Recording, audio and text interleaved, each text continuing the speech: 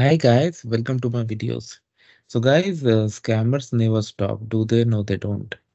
And recently, a piece of news that was published and that was really shocking, where somebody was like got into a huge contract for something that cost very less. And that was not the only case.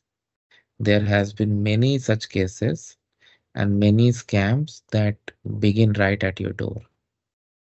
So guys, do you know there is a very simple way that can help you? I cannot say that it's gonna be like 100% system that's gonna protect you from all, but at least it's gonna help you up to a huge extent.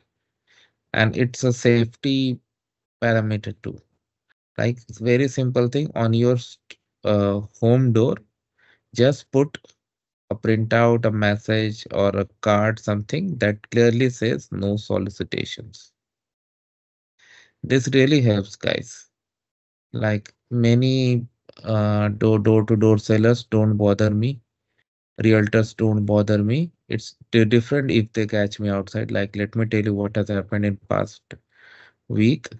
Like three times when I was outside, I was on my driveway or I was on my walkway doing something.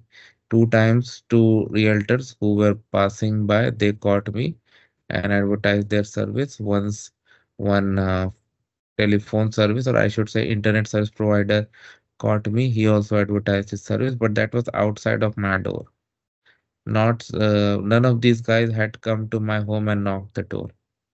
So when you say no solicitation, that's not something foolproof because there are people who deliberately ignore. But still, in most of the cases, people get this instruction that if it's written no solicitation, do not disturb. So that really has helped me a lot. And I'm not saying that all door-to-door uh, sell pitches are scam. I'm not at all saying that. Many of them, or in fact, most of them are legitimate, genuine. But one bad apple hits you, and that's it, you are gone. So be very careful, guys, with this. Like as I've always said, your one signature can just turn your life upside down. Do not sign on any paper unless you understand each and everything.